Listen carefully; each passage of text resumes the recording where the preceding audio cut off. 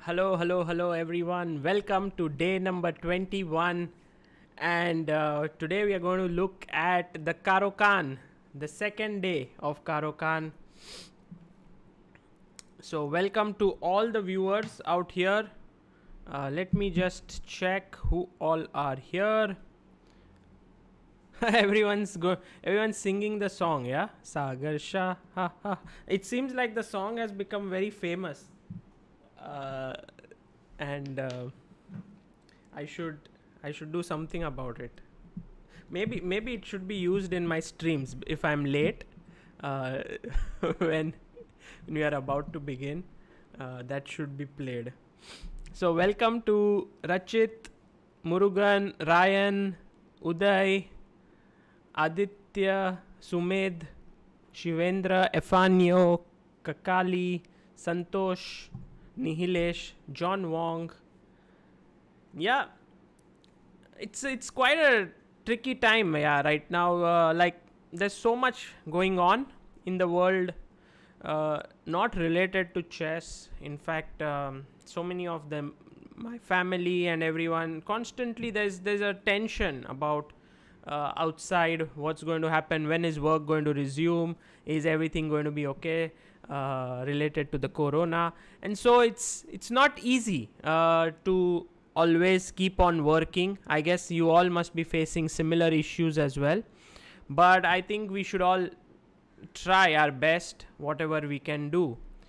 Ishan Mahajan says, luckily woke up early and now attending your session. Fantastic, Ishan. So that's why I make it a point that I should be streaming, I should be analyzing these openings, and I should be sharing my knowledge with you, because it just helps not just you but also me to remain in a good mindset. What about the photo? Well, can anyone guess who is the person in the thumbnail? Not me, but who, the other one? Who is it in the thumbnail? So if you can guess it, let me know.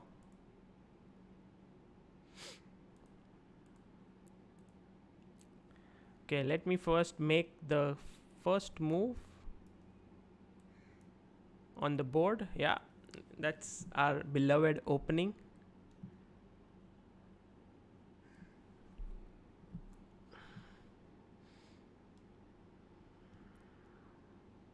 Yeah, Murugan, you're right. Absolutely. How did you guess? Yeah, no, he is my brother. His name is Ronak. He is my real brother, and the reason I kept his photo is because I just want to, thank him for being always a very rock solid support in my chess career. He's not interested in chess as such. In fact, many times he would tell me what a boring game, what a dull game, when I was young.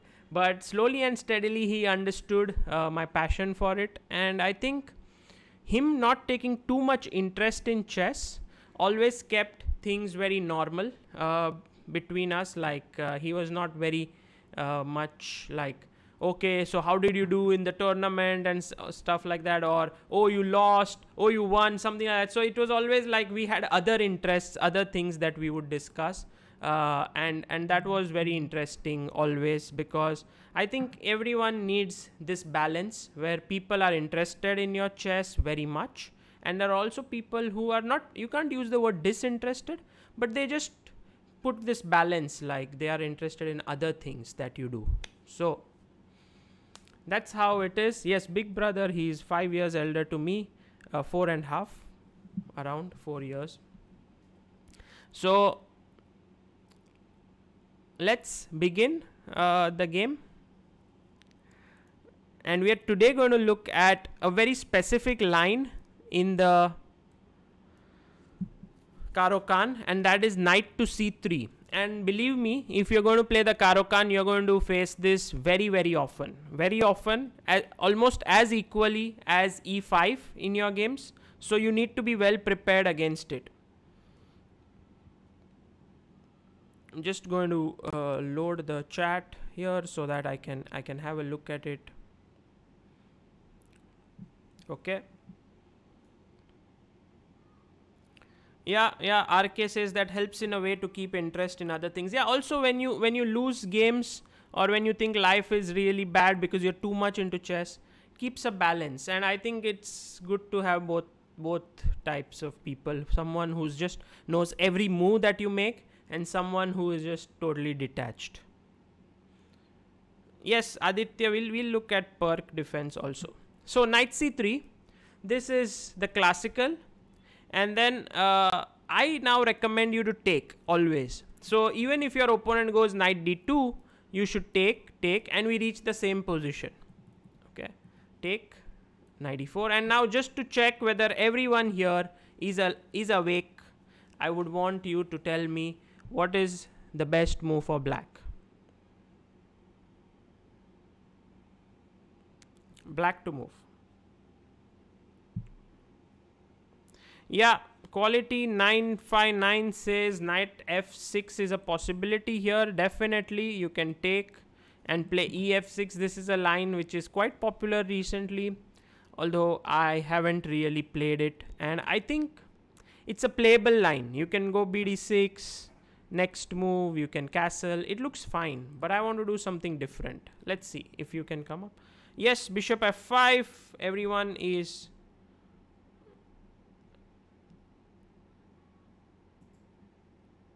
yeah, absolutely. Bishop f5 is the correct move.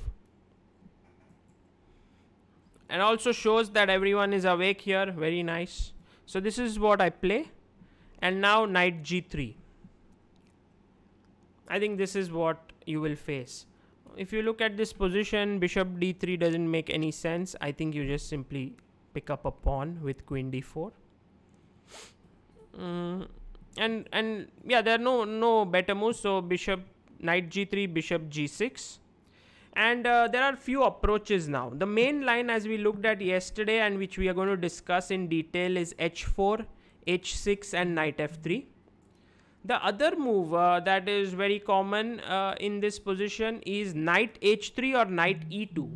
And this one, actually knight h3 or knight e2, is very dangerous, very risky line for black. Has to be very careful. So this is one. And the other one is knight h3, knight e2. And the other line which is very important, and I mean you will face often, is just knight f3 and trying to just develop like bishop d3, castles. Not really interested in these h4 ideas. Okay. So after bishop g6, let's begin with... what shall we look at first? I'm just thinking. Let's look at the main line, h4. And I want to take you back in time in 2000, I think 9 maybe it was. 2011. No, sorry. Not 2011. It was in 2011, January. And I just started playing the Caro Kann. I started it in 2010. So this was maybe my third or fourth game. And this is the first time I was playing it against a grandmaster. My opponent was Deepan Chakravarti. You all know him very well. So I played h6, h5. As we know already, this is not an accurate move order, because after knight f3, does anyone know why this is not the most accurate move order that we are discussing here? Let me know in the chat. Okay, Murugan, you identified my brother by my face. Okay, fantastic. Who else? What about bishop f5, queen f3? It was played against me twice by an IM. Okay, interesting. Schieber Spieler says that in this position, queen f3 has been played twice against him. Very, very interesting move. I have never faced it, but basically I would say if I face it in the game, I would play e6 here. And then what's your idea next? You know, many of the things, like if you go c3, I'm just going to play knight d7. And then I will play my knight to f6, then bishop e7, and I'll castle. So I guess some of the lines in Caro Kann requires theory, but many of the lines don't need theory. You can just play it with just a knowledge of how the pieces are developed. Yeah. So let me see. Yeah, very good. Everyone here has rightly pointed out that after knight g3, h4, h6, h5, now when he goes knight f3, I'm not obliged to play knight d7 to stop knight e5. And that means that the g6 bishop is not attacked, and I can actually go for quick development with e6, knight f6, bishop e7, castle, and later go c5 and develop my knight to c6. That's the main point. Yeah, very good. So okay, knight d7 I played at that point because I was not so aware about these intricacies. No one on YouTube had started a series on Caro Kann and was explaining all of these things, so I didn't know all of that. Bishop d3, and I think Monica yesterday, one of the viewers, had said, why does black play a move like bishop f5, bg6, bishop h7, and then in one move exchange, oops, not that way, exchange just the bishops in one move? And to which I feel, Monica, that imagine in this position you had a bishop on c8 and you are playing, and yes, you had 3 extra tempi, but the problem is this bishop, to solve it you would have to use the tempi anyway. So here, with the bishop being already out and you exchanging it, your remaining position becomes very cohesive. Like you're putting your pawns on light squares, your bishop is not there, now you brought it out and exchange it. So in a way it makes your position nice, and that's what you are spending time on.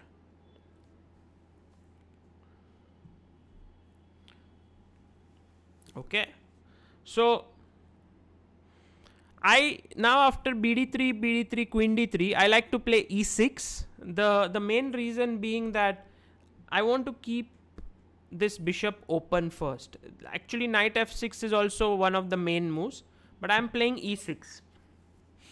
Now bishop d2 is the main move, as we have discussed. Mayur, you just joined. Maybe 5 to 7 minutes. You can have a look at it. So bishop f4 is one of the main moves in this position, but to which I would recommend you to give a check. Bishop d2 and bishop b4. We'll try to look at a couple of games in this line. But the main move therefore is bd2, and we want to look at this main line. So knight f6, Deepan castled. I was very nervous, because first time facing a GM in the Caro Kann and he's castled. He played king b1, and here I was thinking, now actually after all these years of preparation, I have realized that to king b1 I'm going to castle. Okay, in this position I will castle here, and this is something that we will discuss in the next few minutes. But that time I was very confused, and I was like, should I go castle, should I play something else? And I played the move c5 here, which was not the best, but okay. After c5 he went knight e4, and I played queen to c7. Again, quite dangerous chess. I should have taken here basically on e4, queen e4, and perhaps knight f6. I could have given up this pawn. I was thinking of it during the game, but after queen b7, castles, I was just not finding enough compensation here, which is true. So maybe taking on e4 was not the best. There are other moves like cd4, which is pretty decent, or even queen b6 for that matter looks interesting. Queen c7 I played. He took on f6. I took back with the knight. He played knight to e5. and now I castled. So I was just happy with my position. I have got in the break c5, and now I'm ready to put pressure on the d file. I'll put my other rook on c8. It's a typical position, and I was expecting him to play something like g4, which looks very, very dangerous. By the way, what will you play here in this position after your opponent plays g4? Let's see how many of you are able to get the feel of Caro Kann flowing. You know, how many of you are able to understand what is the best move here? Black to move.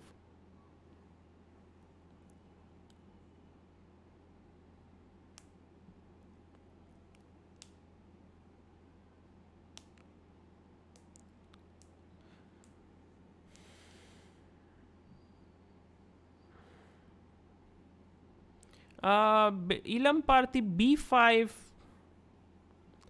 seems very slow right now. Like if you go b5, I'll go g5, then you take, I may play h6, then g6, and then knight g6. I think white is just crashing through very quickly here.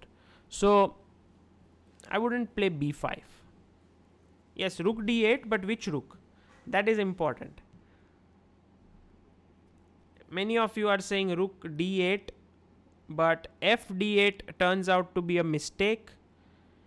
All those who said rook a d8, well done guys. This is the correct move. Also, you just need to play in the center many times. When your opponent is attacking, if you can play in the center, like now g5, there is no time for it because you lose the pawn.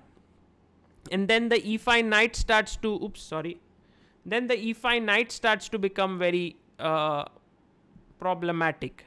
And you know, this is a big issue. Like you take the queen, fe7, rook into d2, takes, king takes, rook d2, queen e5, and I think black is just better here. 2 pawns for the 2 rooks and queen, you know. So rook a d8, the reason why I play rook a d8 and not rook f d8 is because rook f d8 can be met with this knight f7 strike. King f7, queen g6, king g8, and now g5. And I think white is getting some very nasty attacking possibilities. So that's the reason why you must be careful in the Caro Kann. You must really be careful. So I was thinking of all these lines. I was hoping that I can survive. I'm playing a strong opponent. And all of a sudden, he takes the pawn on h6. And I was like, what? Did I just blunder? Am I going to get checkmated? You know, when you lack confidence, these are the first thoughts that come to your mind. But when you start becoming confident in your chess, then you start feeling, oh, that's a blunder. What's the point of this move? Let me just take it. So I thought for a long time. Eventually, I took it because there was nothing better. And he played queen g3 check. And now his trap was that if I play king h8, of course it's very bad because I can give knight g6 check and then pick up the queen. So I played king to h7. He gave a check, and now I decided to continue with king h8. He went queen e3.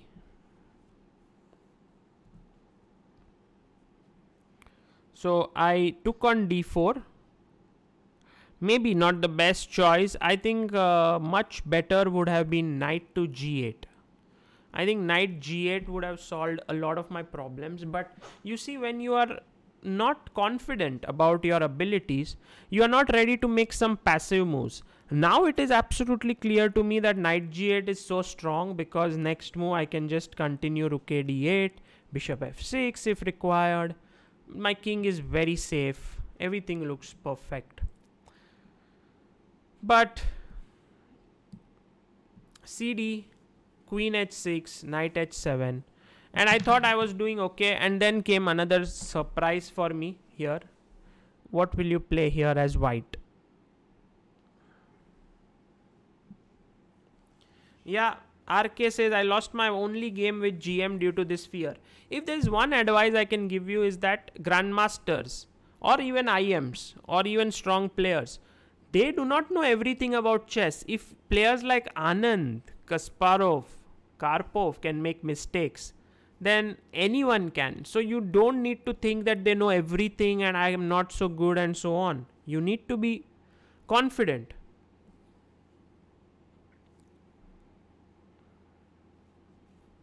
Yeah, knight g6. Excellent. Knight g6 is what Deepan played, and I think that's his only chance to be in the game. I took. He took. Now he's 2 pieces down. And now I played bishop f6. I was okay if he took on h7. I would take back. Rook h7, king g8. And I think I'm very happy with my position. There's no way he can checkmate me. My bishop on f6 is very strong. He went queen d2 back in this position. And I was surprised with queen d2. I played bishop at g7. Again, very good move. Queen e2 was played. And I decided to defend my e6 pawn. He took king g8. And now he played queen to h5. So think about this. You're playing in the first round of Chennai Open. You're almost beating a GM for the... No, I had already beaten a couple of GMs until then. But Deepan is a very strong GM. And now you need to make a good move. What do you play as black? What do you play here?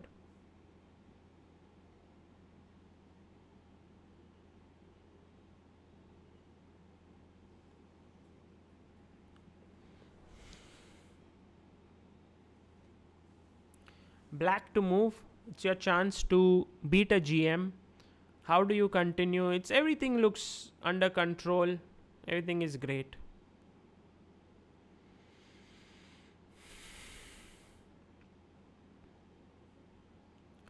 Queen e5. Mitesh. Okay. Mitesh, queen e5 is one of those typical moves you play when you are afraid of your opponent.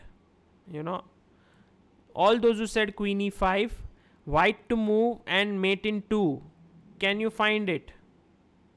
See, this is a way in which you are like, oh, I must exchange the queens, my king is under attack, and then you make the move out of respect or fear or whatever it is, and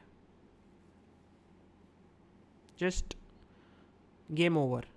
Can you see how to finish off the opponent? After queen e5.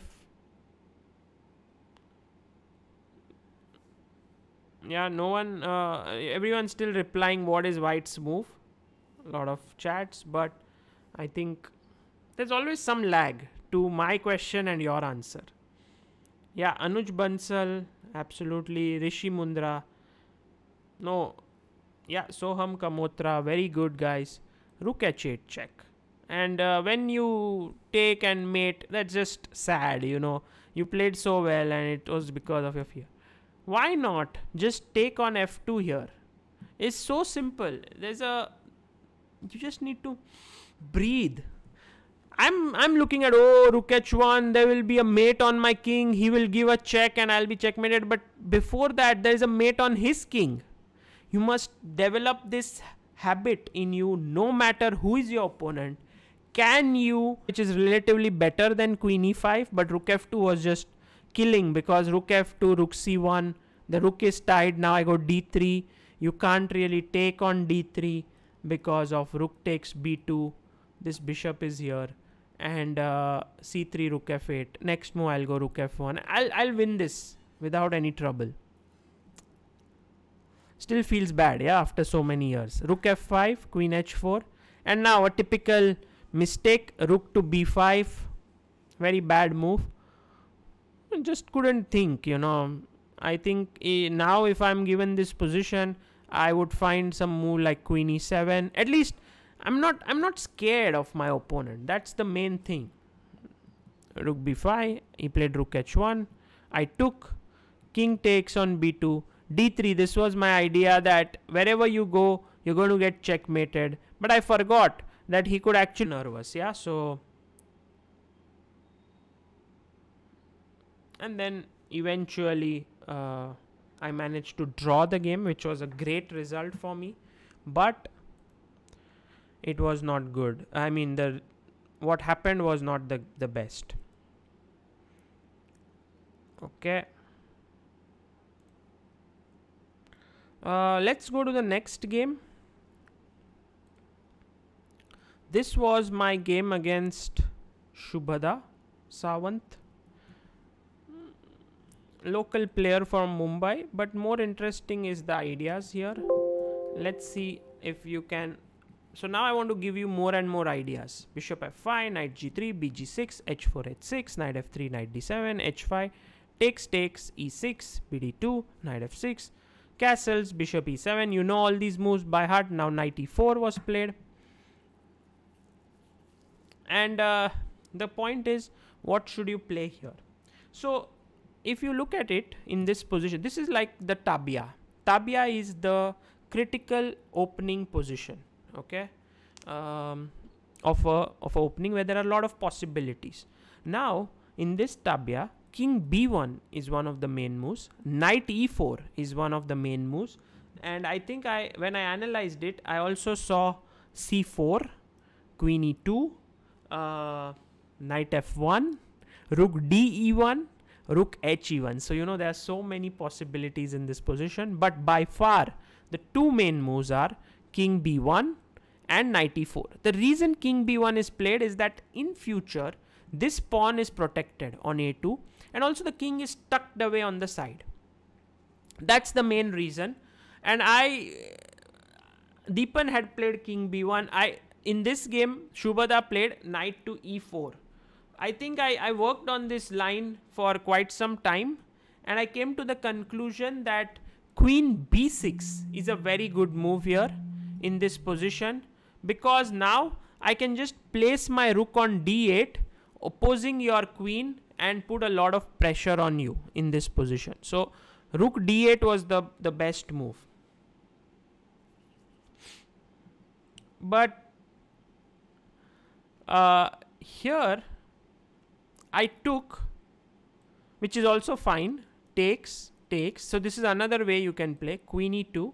And now there is one interesting line, as I think has been mentioned by Soham, who says queen d5 is a possible move, where you attack the pawn on a2. You see the benefit of the king not being on b1 is that you can attack it, and then after king b1 or c4, whatever you play, I can go queen e4. I played the same thing in the game. I first castled here actually. After queen e2, I castled. I didn't play queen d5. She played king b1, and now I played queen to d5. My opponent here played a very ambitious move, and this is very common in the Caro Kann, and this is something you should keep in mind. Whenever the g3 knight is moved and you castle, the first move that white thinks about is to play g4, because g4 is such an aggressive move. It opens up, and white is always happy if black takes this pawn. Whenever black takes this pawn, white goes rook d g1, and most of the times you cannot move the knight because bishop into h6 comes in this position. And if you play something like f5, then I'll just move my knight away and then play f3 and push you back, and it'll be very, very dangerous for you in this position. So I played queen after g4. Now it's your move. So what will you play here as black? Let's try to understand this position a bit more. Let's try to understand. Black to move.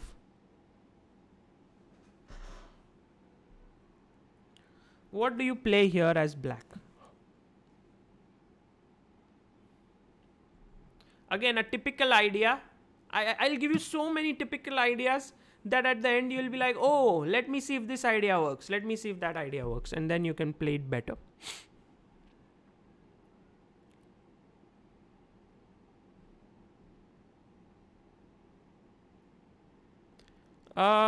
Kakali in that position, knight e5, then I guess knight into e5. That's why I played knight e1 with the idea of playing f3. Yeah, queen e4, very good guys. Very strong class. I love it. queen e4. Everyone's right. My opponent now suddenly said, if you want to attack now, you may want to consider bishop e3, but then after knight takes g4, rook d g1, and now f5, you can see there's a difference. Here, my queen is much better placed. His queen is pinned. I have chances to take. I can also plan moves like f4 if at some point possible. It's too many differences in this position as compared to just taking the pawn first and rook d g1. So queen e4, she took here. She was like, okay, let me take. Build with Python says, I'm amazed how Scandinavian and Caro Kann are similar. Queen d5 is a move we play all the time when white queenside castles. Yes, absolutely, you are right. In fact, all the people who play the Scandinavian can actually learn a lot from Caro Kann. Just, I'll come to this position again. I just want to show how, like takes, queen d5, knight c3, queen a5, d4, c6, knight f3, bishop g4. And after bishop c4 you play e6. Suppose some position like this, you can see the structure is just the same. In fact, here the only disadvantage sometimes is that after say a move like h3, bishop h5, g4, I think there's some line like this. You may have to give up your this bishop for the knight, and that's why Caro Kann has a much better reputation than the Scandinavian, because these two bishops are exchanged. It's more solid. But if you are playing the Caro Kann, you may even look at Scandinavian because the structure is the same in a way. You know, these pawns over here. So nice observation. Build with Python. Very happy to see it. So I played queen e4. He took. Queen takes e4. Knight into e4, and she played bishop e3. And now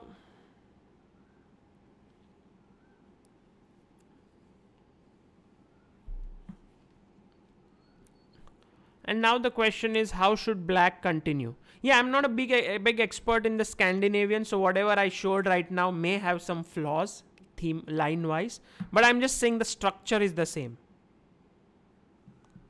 Sudhakar, are shipping done for books to other states? Sudhakar, I think tomorrow is when we ship all the books, so you should be getting them very soon. All those who want the books can place an order today and we'll ship it tomorrow. We've coordinated with the shipping company, and two of us will go to the office. It's just nearby, but it's risky right now to go, but still I think it's important that everyone gets the books, so tomorrow we'll do that. Come on guys, try to think. This is not very tough position. Just think about it. How do you want to continue? Yeah, rook a d8, rook f d8, c5, everything looks pretty okay. But there's one move which simply gives you an advantage. Soham, you are absolutely right. Also John Wong, you are right. Very good, John Wong. Ilam Parthi, be a little more active, Ilam Parthi, in this position. How can you be very active? Oh, Anshuman Das says, सागर भाई आपको Instagram पे message किया हूँ, कुछ free होके reply कर देना. Sure Anshuman, and I have to thank Anshuman, like he has contributed so much. You know, in super chats there are always these different colors, like you have yellow, green, orange. But Anshuman's super chat always is in the red. And he yesterday, I think at the blind game that was played with Saundarya Aryan against the comedians, he contributed 10,000 rupees there. And he contributed so many times. I've seen 10,000, 5,000, 2,000. I mean, the amount of support he's shown for chess streamers and chess in general is great. And I think such actions mean a lot. For example, I know that a player like Vidit, when he's streaming, he is not looking for super chat as such. He's looking for more to interact. But when he gets such a super chat, he realizes that, oh, this is great that people are enjoying it. And then he streams more. and then you have more content and so many things. So I feel like Anshuman Das, you're doing a big service. Thank you so much for that. Shri Saiket Chilapalli says, how to avoid opening traps? Well, the best way, Shri Saiket, is to watch this series. It's 21 videos. Watch them. You will be able to learn openings pretty well. Now, all the people over here who thought for the move f5, well done. Excellent move. Brilliant move. And it just, you latch onto this pawn over here. You open the f file and it's just too strong. My opponent now played knight e5. I think if she would have taken here, I would have taken with the rook. And I'm just better because there's so much pressure down the f file. She played here, but now I played f4, knight g6, fe, knight e7, king h7, fe, and knight f2. And I went on to win this game. I'm an exchange up, and its rest is not so difficult. I mean, so f5 was very strong in this position. I hope that all of you could appreciate the strength of that move. Yeah. So coming to another interesting game in this line, I think it's one against the highest rated players that I've ever played. Vaibhav Suri, GM Vaibhav Suri. I was black, and same opening, nothing much difference. Takes e6, bd2, knight f6, castles, bishop e7, king b1. See, if you play, you can play king b1 or knight e4. King b1 was played. Now I castled knight e4, and now later on I went on to prepare the move c5 as well in this position. I'm giving you this pointer because you can look at c5 here.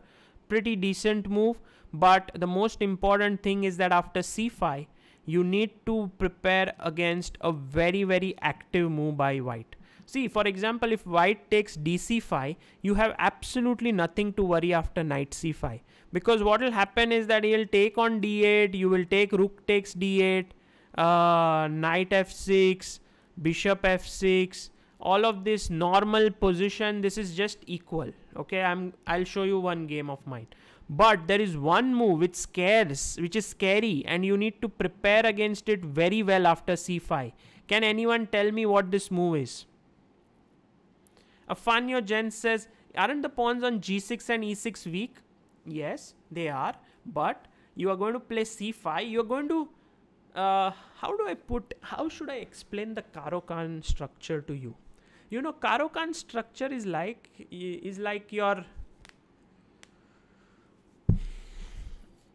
your dear friend, or let's say your little brother, where you say, I know that he has his weaknesses. I know that he is not the best, but I love him. I love the little things. I love this break which is there. I love that there are attacks that come against the white king. I love that in the endgame I am so solid with my position. And for all these positives, I'm ready to take on some weaknesses like g7. I'm ready to be a little bit passive. And this is how it works. Yeah, like you need to see. Yes, very good. Everyone who said g4 here, fantastic. This is the move. Every time you are looking at a black's, like white's possibilities in a position, you must look at g4. If he comes with g4, g5, it's going to be risky. And now, for example, let's say you take, which seems like the normal move, and then queen e2 because, not queen a3, very bad move.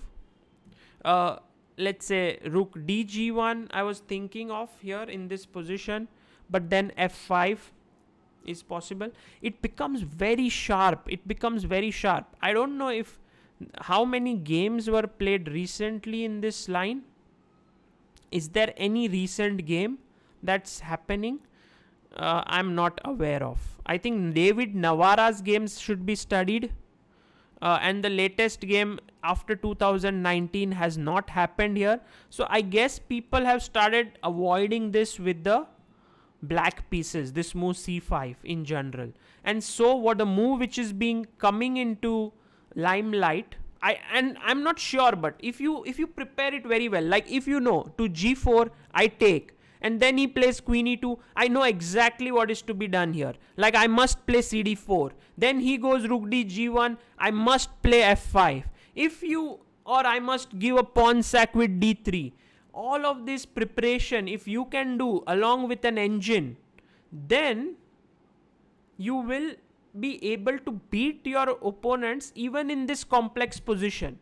But if you go to the board and like, okay, knight g4, I'll take, I'll see what, then you're going to get mated, because this is really a risky setup. So, because people don't want to get into this g4 stuff, you take and play knight f6, queen e2, queen d5. Okay, in this position, we know this move already. Vaibhav played queen knight e5, and I just, as always, I know I want to exchange. I don't want to pick up this pawn and then get mated in the next few moves. Oops, not there. Bishop into h6. So I went queen e4. My opponent now took. Knight takes and bishop e1. And I remember thinking to myself, what is this move bishop e1? And then later I realized he wants to push my knight back. Then he wants to play g4, gain some space, and be very happy with his position. So I began thinking like, what should I do? What should I do in this position?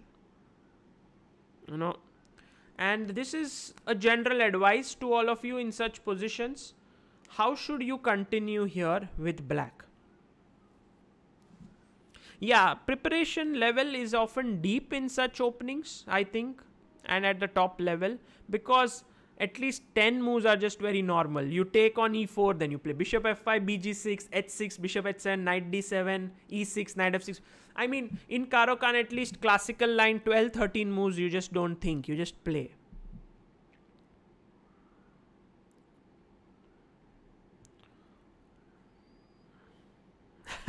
Aman Kumar, yeah. Caro Kann is like a beautiful girl, everyone says. Yeah, I decide when to use the beautiful girl analogy. Here, maybe not. Usually, I use it when I stream with him and in the morning sessions. But yes, in general, Caro Kann, like any other opening, has its downsides and upsides. If you like it, you should play it. Here, f5 is not a great move because it weakens this square. Remember, f5 was good only when the pawn was on g4 because you open up lines. When that is not possible, it doesn't make sense to play f5.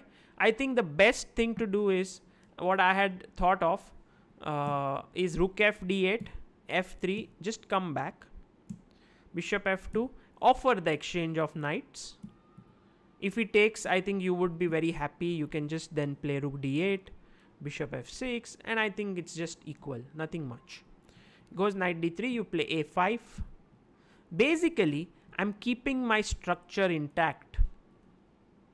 And I'm playing on, and I was just analyzing this line for some time, and I realized that it's a pretty fine position for both sides. Like, okay, it was just a fun analysis, and at the end, the knight comes out, and it's a draw, like this position. So my point is, you can go rook f d8, bring your knight back, and just play. But during the game, I thought I should do something active, and I played c5, which is not a good move because c5 allows f3, goes back, and bishop f2, when actually white has somehow, maybe not bishop f2, but let's say maybe something like dc, bishop c5, and then c4 with the idea of bishop c3, and then pushing your queenside pawns would have been slightly better for white because his majority seems slightly more active. You know, this understanding which endgame is better for you, which is not, will come after playing a bit of these openings. So bishop f2, I played cd, bishop d4, rook f c8, he played c4, and now I went bd6, b3, and I just took the knight. I just felt that my knight would be superior. He took with the bishop, rook c5, and now f4, which was a mistake. And I managed to actually outplay Vaibhav, who's a very strong GM, with move b5, cb, rook b5, and you will see that now I have a much better position because a5, a4 is coming, knight is jumping to d5, and really white has to be very careful. I played a5, rook h3, I played knight g, maybe knight g4 was not required, I could go knight d5, knight g4, a4, rook b4, bishop c7, and later on I actually managed to win a pawn here, which was a very good achievement, and I was winning in this game. But in the end, in time scramble, things went wrong, like horribly wrong. I remember it was like the position was something like this.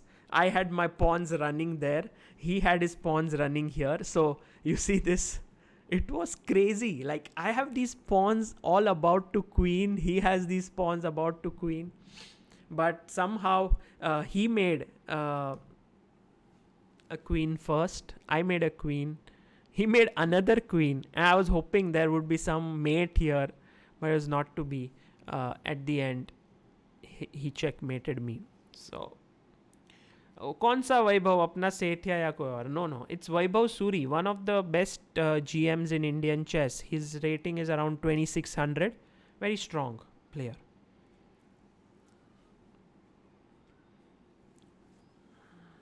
Okay. So just a second, let me get ready for the next part.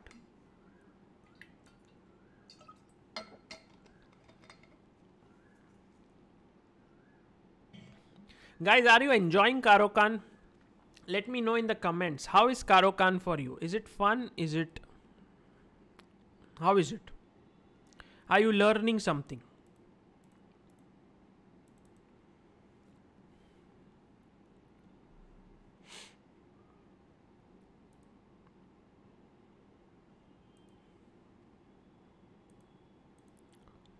While you tell me whether you're learning or not, I am going to load the next game.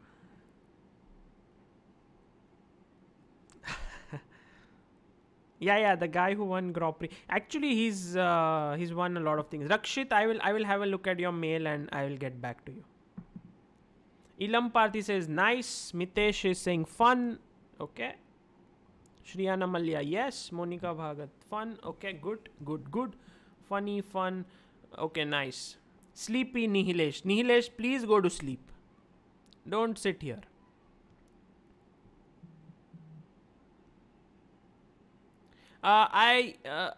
Sambartha, I'm not a big fan of the long castle variation, so I'm not going to show that, but I think by all means you should check it out. It's not a bad line at all. It's not at all bad.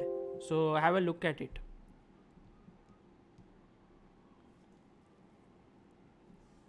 Andres Benjamin Alcaso Perez. Wow, what a big name. He says, I love Caro Kann. At first hated it, but now use it all the time. John Wong says, used to know the line with Queen E2 and Knight E5. Okay. Nice.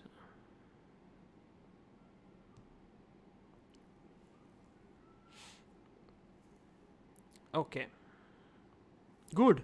If you are enjoying, gives me good motivation to work. Keep working. So this is Caro Kann, Knight C3. This is now against Ketan Boricha, who is a strong player from Mumbai, around 2150 rated. And I was black. This was a rapid. And now after looking at Bishop D2 quite a lot, we now come to the move Bishop F4. So black to move after Bishop F4. What do you play? Okay, Andres Benjamin. It's a Mexican name. I'll keep that in mind. Welcome to the show.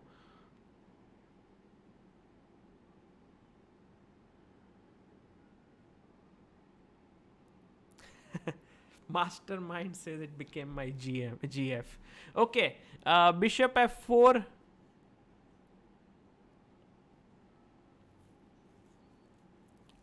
I now could play something like, say, knight f6 and so on. But I think the best move is queen to a5 check. And the point is very simple, that I want to play bishop. I want to force you to put bishop back on d2 and then come back to c7. Okay, in most of the lines. But I'm going to recommend you bishop b4 move here. Queen a5 check. Now many people ask, why not c3? The reason why c3 is not good is because after knight f6, now you can never castle easily on the queen side. And because a2 is hanging. And if you castle on the king side, then h5 starts to hang. So all in all, it's not a good position to play c3. That is the reason why they play bishop d2. If opponent plays queen d2, I think you can even just exchange it and get a very solid endgame. I don't see any problems with black here. So he must go bishop d2. Now, most of the times you go back and you castle. But I am recommending the move bishop to b4 here. Okay. And the point is that you want to play c3. Make him play c3 and then come back and then c4 and then come back to c7. Okay. This is the idea. And then after long castle, you can play knight gf6. And people argue like, you have given this move c4 for free to white. But as you will see in the game, it's not free. Let's have a look at what happened. So my opponent played c3. I played bishop e7. By the way, there's one interesting move here after bishop b4, which is knight e4. I want you guys to tell me, what would you play here as black? Black to move.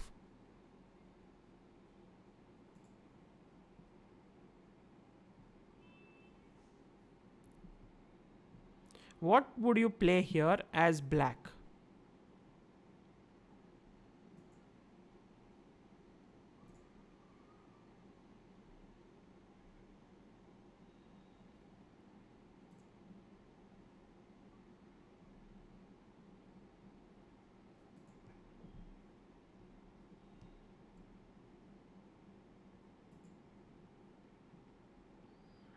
Well,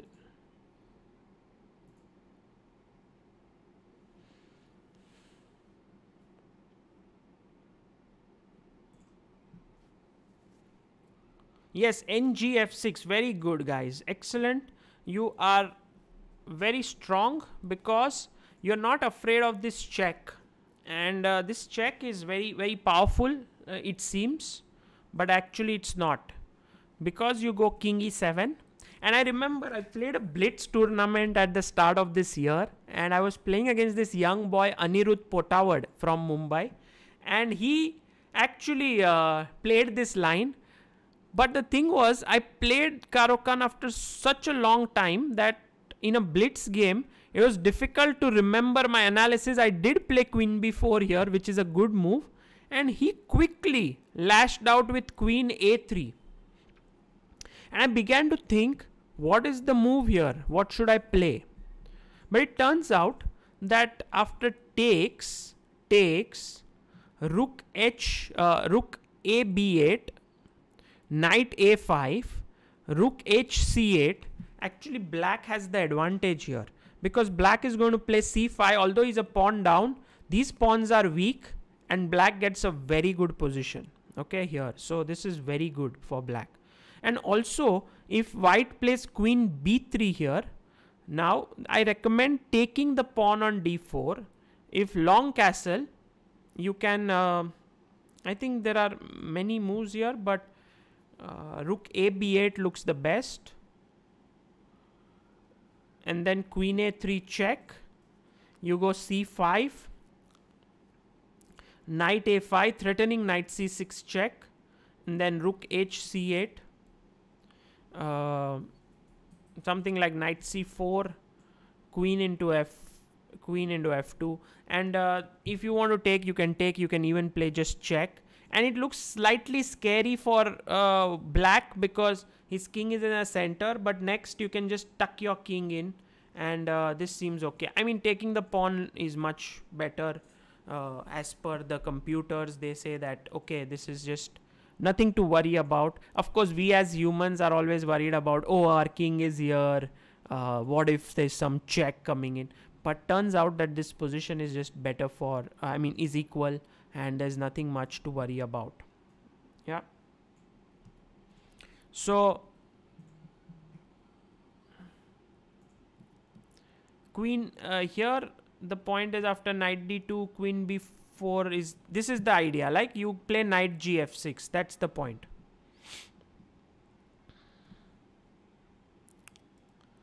Okay, so my opponent played c3, I played bishop e7, he went knight e4, I played nf6, he played c4, I played queen to c7, we know all of this, he long castled, and now I was thinking I will castle short, it will be an interesting game, but then I decided to play something active. Can you tell me black to move? What should black play?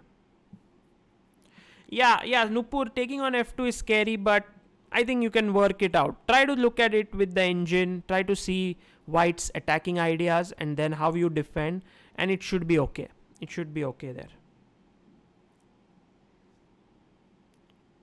How should black continue? Here, that's the question.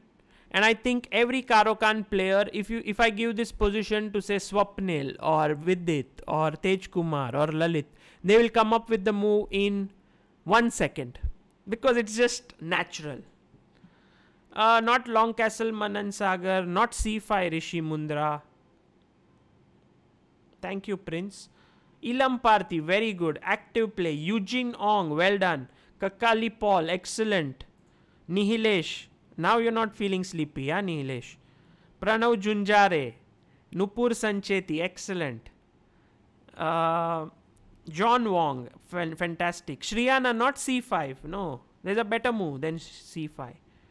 All those who want to play c5, you should be careful of ideas of d5 in this position. Very dangerous. Opening up your king. The right move here is by far... Okay, rook d8 is a good move. Ryan Rajesh, I have to give it to you. I would say rook d8 is not bad. But an active possibility here is just b5.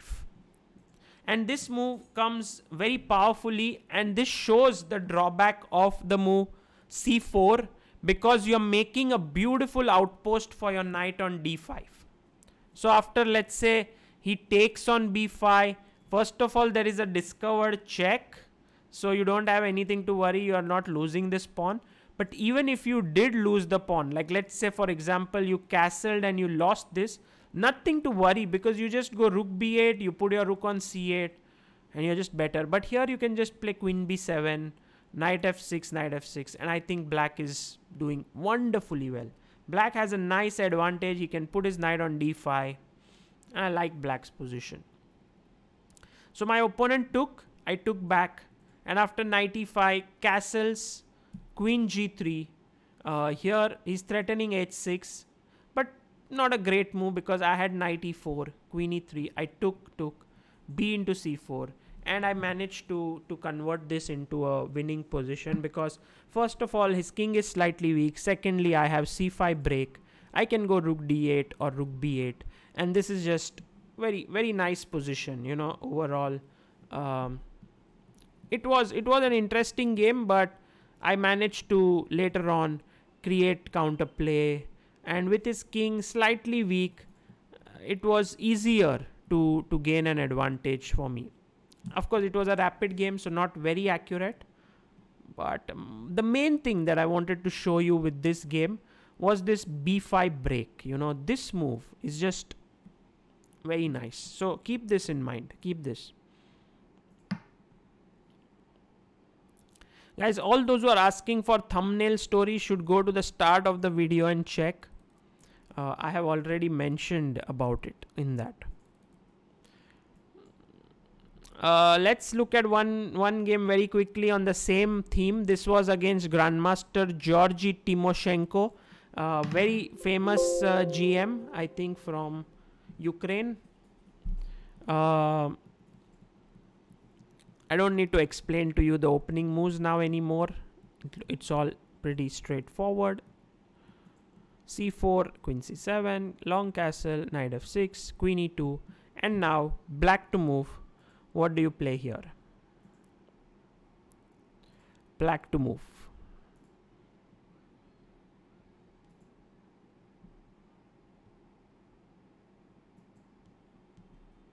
All those who are going to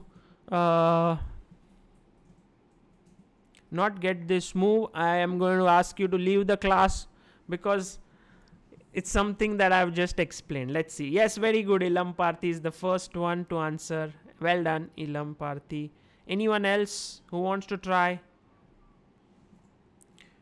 Nihilesh, Suryansh, Juicy, Sumed. Who else? Who else? Ishan, Lalit, Ryan Rajesh. Fantastic. Everyone has given the same move. Mayur, Kakali Paul, Navirat. Brilliant. Brilliant job. See, no one is giving any other move. That's what is so nice. Everyone's answering the same. Very happy to see the chat. Hey, Sanjay Chaudhary, not e5. Come on, Sanjay. What's this? Breaking the pattern. Anirudh, if white goes b3, then you just take, and you just, if he takes with the pawn, if he takes with the queen, you anyway get this square for your knight, and this is all weak in front of his king. If he takes with the pawn, this file opens up and you can launch a very dangerous attack soon. So b3 is not a good move.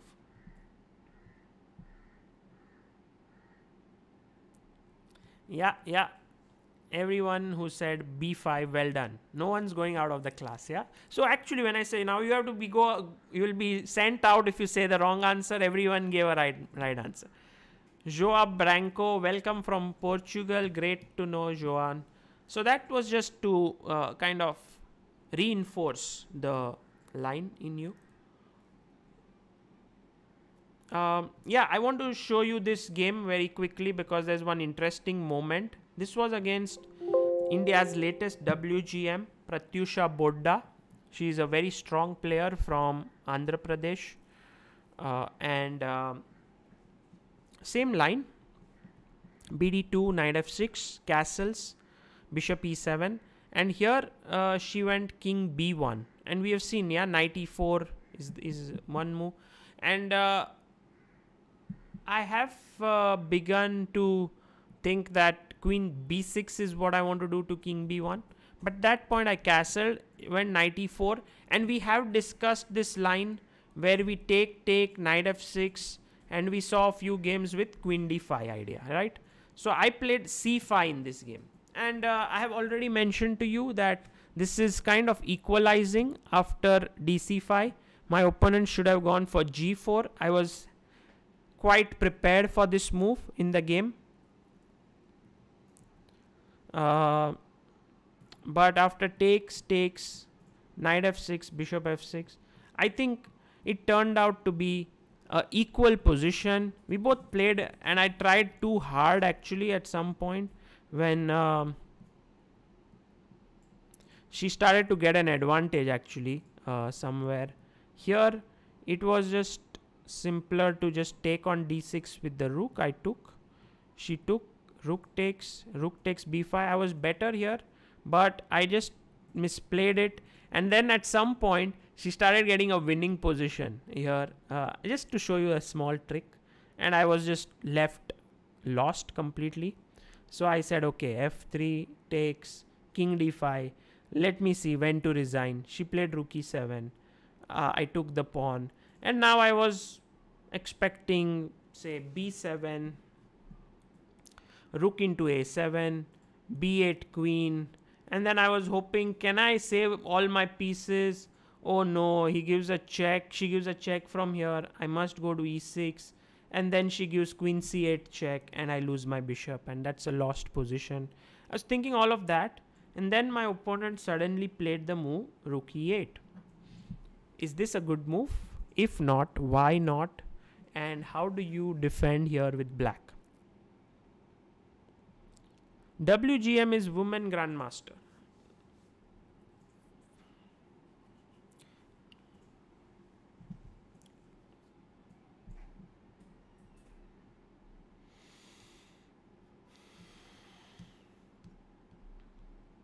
So, what do you play here? Black to move.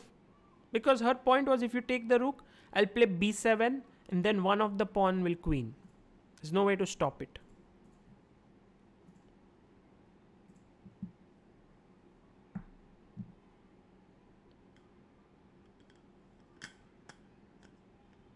Yeah, swindle mode. Last chance in the game. Rook e8, b7, king c4. Very good, Ilam Parthi. Very nice.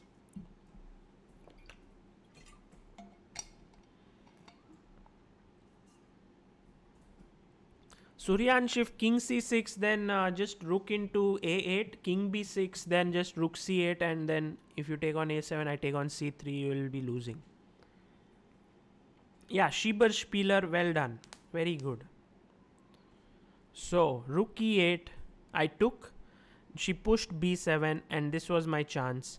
I jumped in, king c4, and this when I was so happy because completely lost position was drawn with check. If king here mate, king c2, I gave a check, and there was nothing that could be done against this perpetual checks, and it was a draw. So yeah, that was what is problem. Rakshit Singh says, Sagar, when you play opening, do you always prepare for all the lines that are played with 1516 rating? Should I be aware of all the lines that can be played against my opening? No. Rakshit, this is something I have gained over the years. And I'm actually speeding up your process of learning.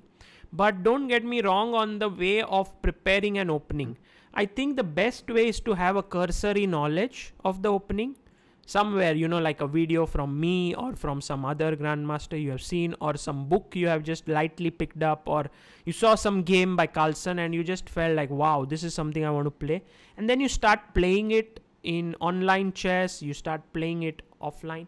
And I think Amin Basim, who came here, gave a very good example that just you start playing online, and every game that you play, analyze it, so that once you have played something, that line becomes very relatable to you and you learn a lot from it very quickly. So that's what I think is the right way. This experience which I'm sharing is close to 8 years of playing the Caro Kann. So that is something which can only be got by experience of playing. And so that's why I think every game that you play, no matter online, no matter with your friend, save it. And to save it well, I think you must use ChessBase. So that's the reason why I would say get yourself ChessBase, start working on these stuffs carefully, save all your games, analyze them.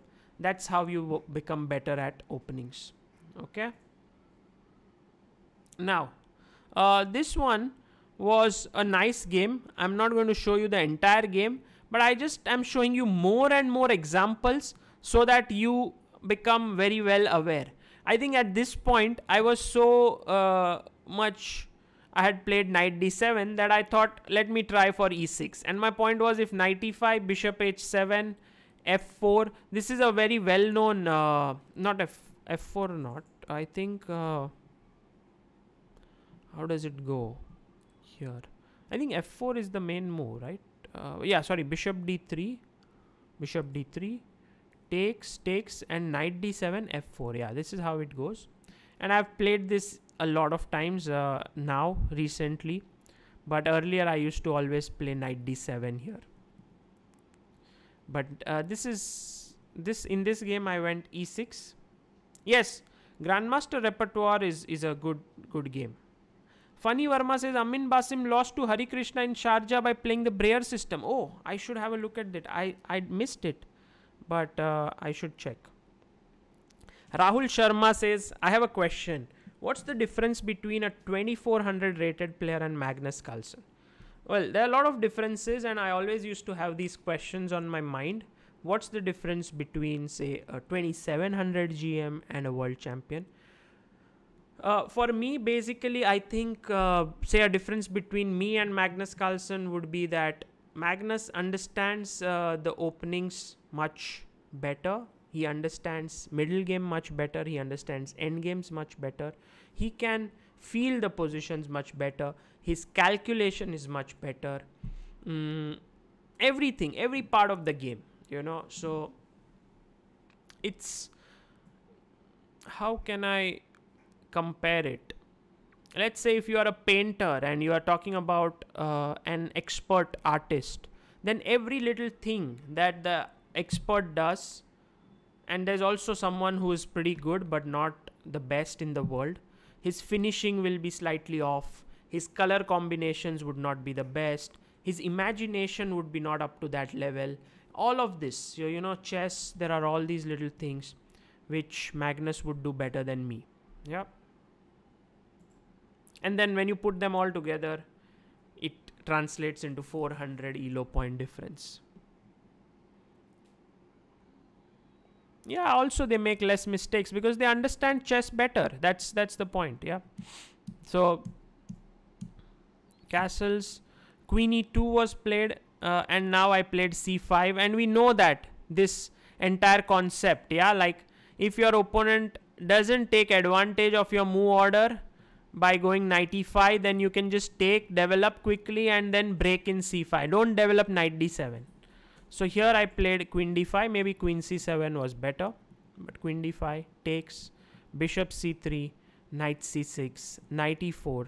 I took queen takes, and now just this move, like I want you to think, what should black play here? Because if you think about this move closely, you will realize that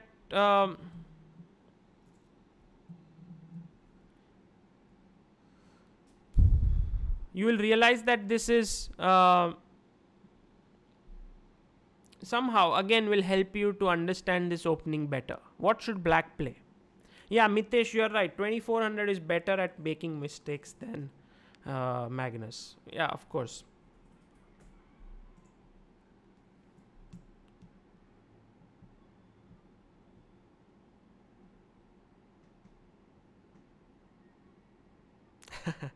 The difference is Magnus can offer a draw in 5 moves, and that video gets more than 100k hits. Mayur. Well, Mayur, that was just the reaction video. If you saw the actual video, that got 28 million views nearly. So that's what happens, yeah, between different.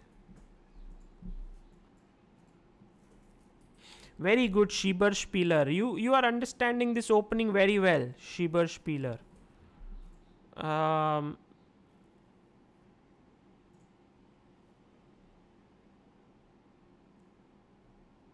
Nihilesh, excellent. Murugan, well done. So the right move here is to play rook f d8. And this is also another thing. When your opponent is planning to play on the king side and start attacking, you start playing in the center. That's very important. See, a move like queen into f2 here wouldn't be so good, because after queen g4, there is attack here on g7. That's a big problem for you to face. So when you see that there is a problem, you realize that I can play rook f d8 and I can put my bishop on f8 and defend this important point. So this is what I wanted to show again through this game. It was a nice game, and I was, I think, better, but I managed to lose it. Not a great result, but yeah. Okay, any questions? I wanted to share one game with you against, so that opening is also covered up. Masferrer, yeah, this one.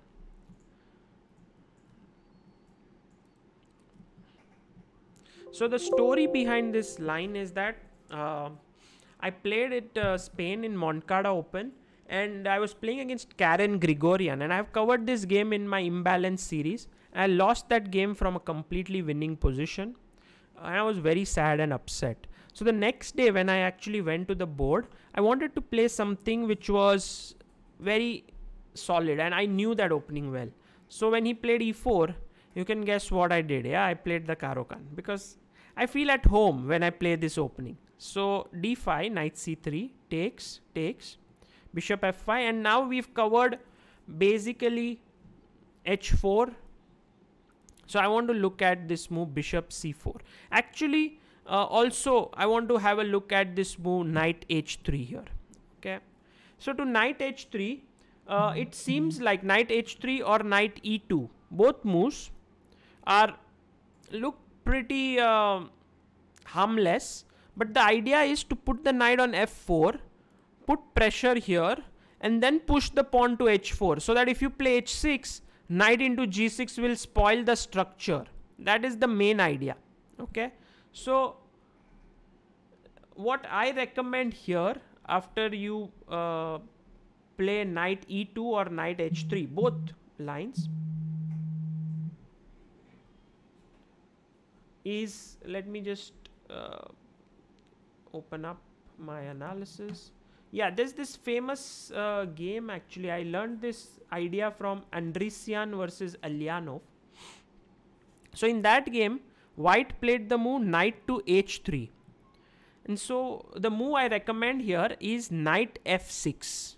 Okay, you develop your knight, and then when your opponent plays knight f4, now you have to be very careful, because he may want to play h4 move here, h4, and then if you play h6, then your structure is ruined. So for example, just to give you an example, see, you play e6, then h4, very strong move.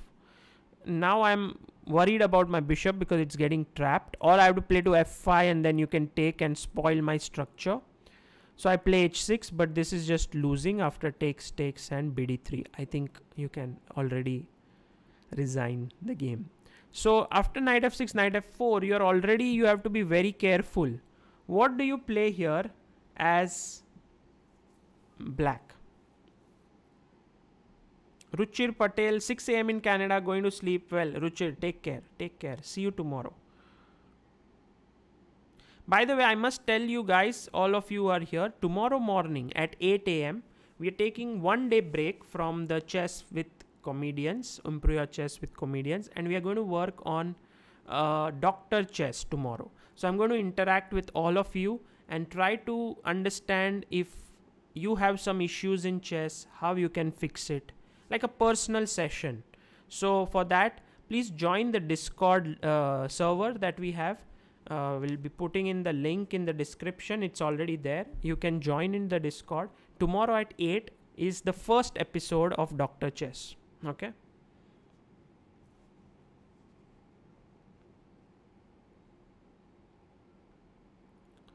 E5, yeah, E5 is not a bad move. Actually, E5 takes queen A5 check. This is a very decent line. The reason I don't like it so much is that after say bishop d2, you play queen e5 check, and then I don't know, or maybe not first this e5, knight into g6 first, sorry, h into g6, d into e5, queen a5 check, bd2, queen e5, queen e2, and I think if you like this position, you should go for it by all means. It looks decent for black, but white has the bishop pair, and you must play carefully against it. Nothing is like losing or worse. You can put your bishop on c5, you can bring back your knight, you can long castle, rook is active on the h file. So actually there are nice benefits of this position as well, but I prefer something else in this position.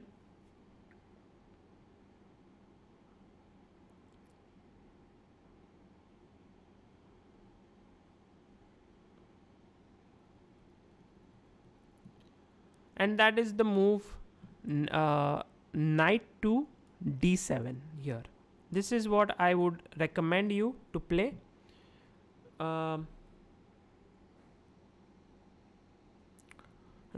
in this position, by the way, any questions? Let me just see. If draw is fine. If not, knight bd7. Yeah, Schieber Spieler, you are right.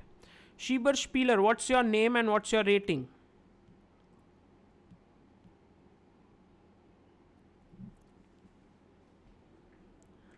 Mayur Gondalekar says, seriously Sagar, once over the board chess resumes, please become a GM. Then you would have IM GM, Super GM in Tactics Trainer, and Doctor title. Also, Mayur, I recently gave the FIDE Trainer examination, so maybe there's one more title perhaps over there.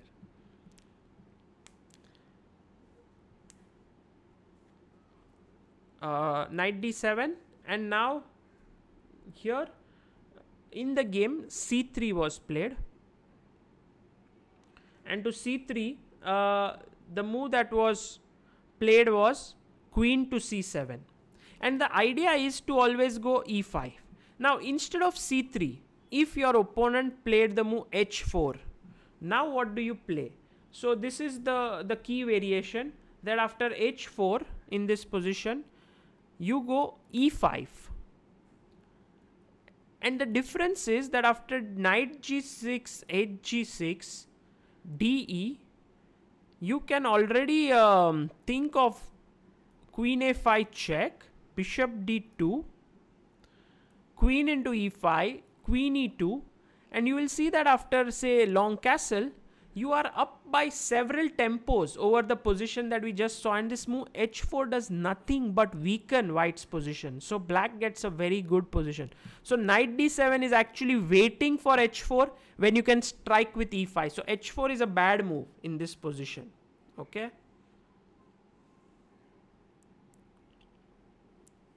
Roland Margel, you showed one of my games in Improve Your Chess part 18. Yes, of course. I just didn't know that your name was Schieber Spieler. Of course, I know Roland. In fact, I think if I'm not mistaken, your game was about initiative, how to attack in the center. Yeah, fantastic. Roland is working on his chess, and I think very soon he will cross 2300. Let's hope.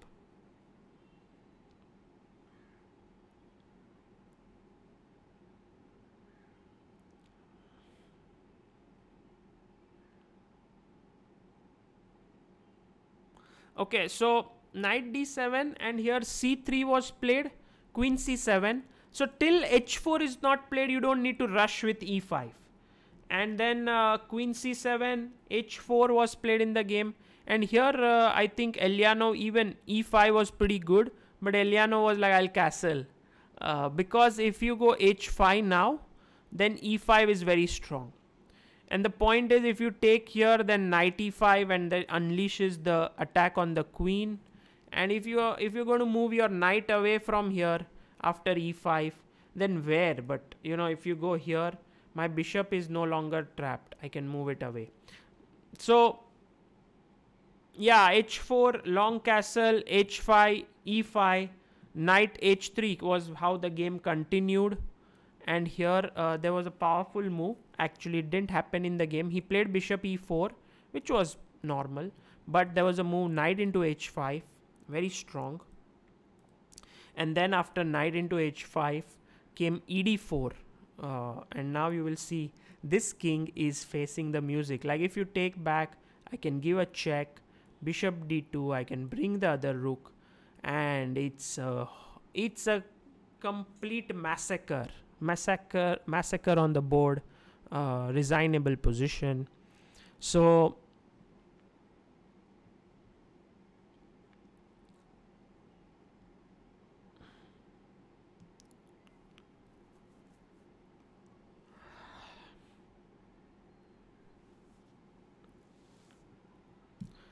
okay, so this is how I think this line works out, and I like it. Even if your opponent plays knight e2, you go knight f6. If he goes knight f4, you play knight bd7 and quickly prepare yourself for the move e5. Okay, this is the best I feel.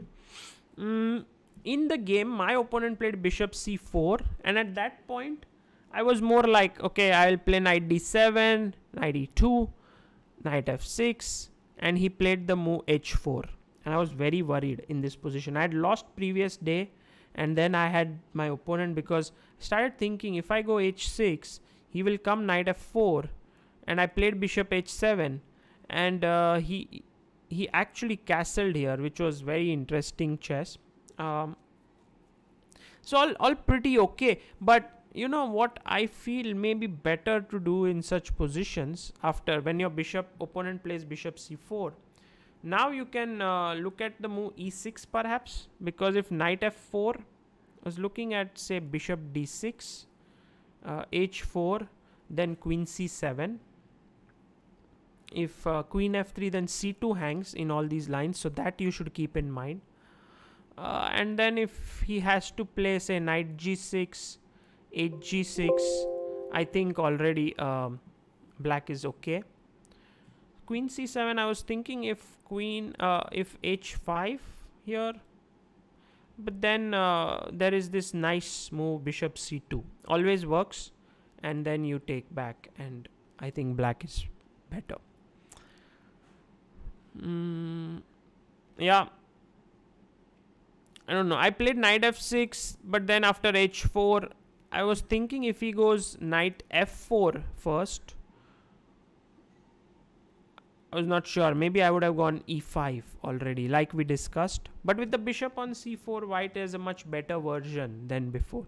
So I think e6 might well be the better choice. After bishop c4, even before knight d6, you could go e6. And then knight e2, knight f6, knight f4, bishop d6.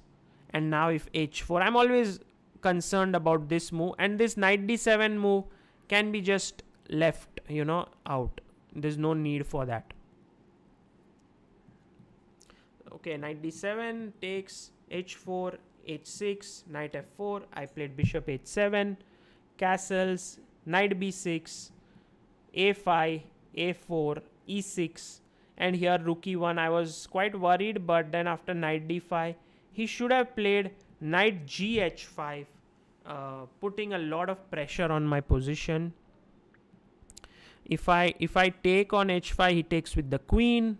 If I play knight into f4, bishop f4, I don't know, knight e4, then just knight d5 perhaps, or queen g4 looked pretty risky to me. In the end, he went c4, I took, bishop b4, after rook e3, I just castled, and I was alright. I went on to win this game. Once, you know, black castles and has a nice position, you can see that he has such a solid pawn structure that there's nothing to worry about. But white has all these weak pawns and something fell. Like, you know, you can, if you just even look at this game, queen f3, I went bd2, rook e2, takes, queen b6. You'll see how all the weaknesses are now just haunting white. What should black play here? How should black win this position now? Black to move.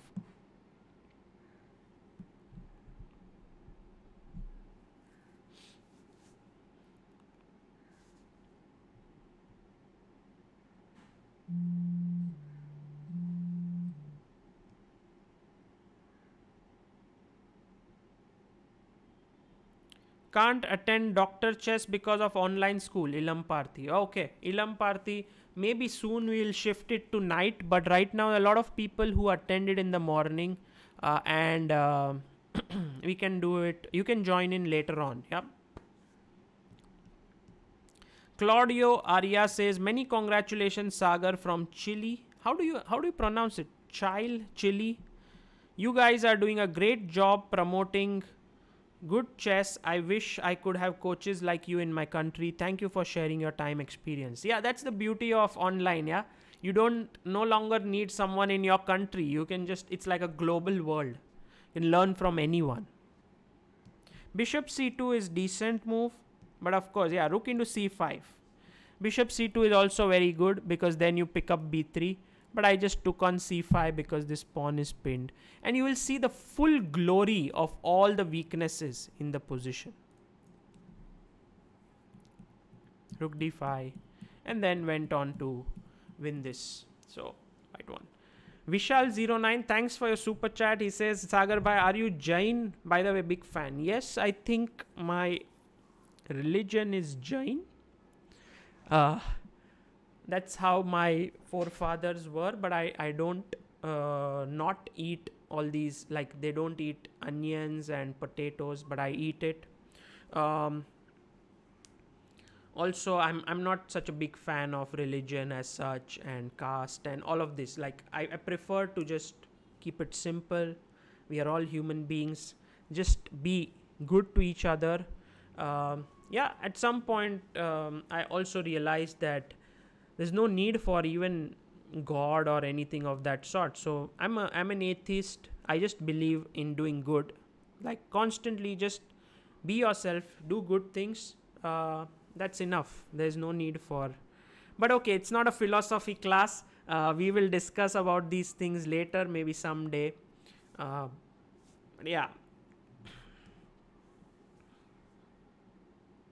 Chila. Chile. Okay, I call it Chile. Okay, because there's Peru next door. Okay.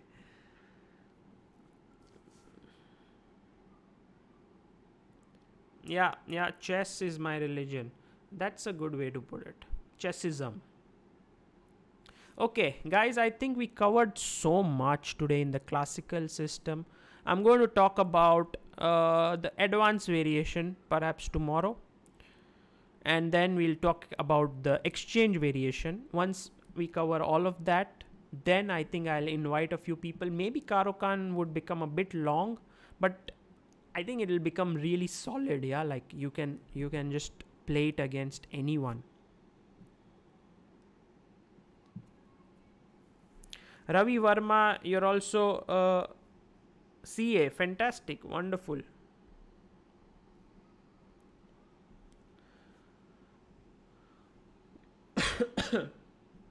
Okay. I think any questions related to Caro Kann? Anyone has any questions? Please let me know. Yeah, Jitesh will work on King's Indian defense as well at some point. Maybe we'll call Ilam Parthi to teach us King's Indian. What do you say, Ilam Parthi? Would you like to teach King's Indian? He's strong, and then he will teach something, and then I can ask everyone whether I can ask him, and then we can all learn. Let's see if that works out. First, he should say yes.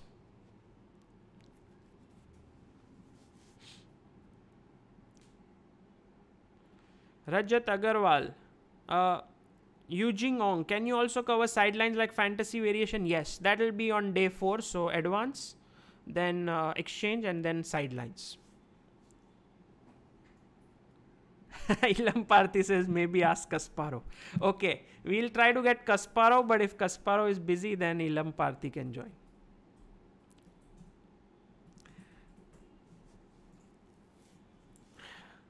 Okay, guys, let's. Any questions related to the opening? No. If no questions, then I'll take your leave, and I'll see you tomorrow.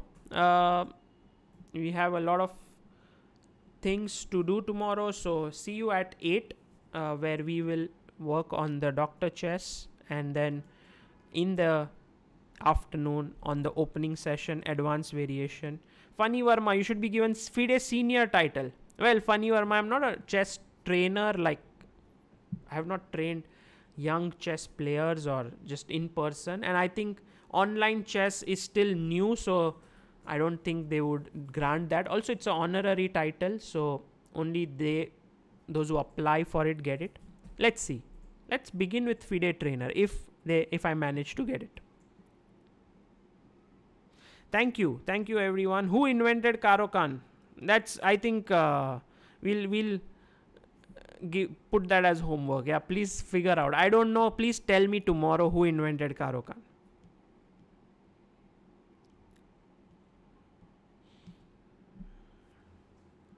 Yeah, please watch this again because we covered a lot, and then you can learn a lot of things just by watching it again, and that would be nice. Yes, Dr. Chess is the name, Gautam Prasad. And it's not like we'll do it every day, it will be once a week, and the Chess with Comedians will resume day after tomorrow. So 30 days we completed, continuous 30 days. Now one day Dr. Chess, and then we move to again.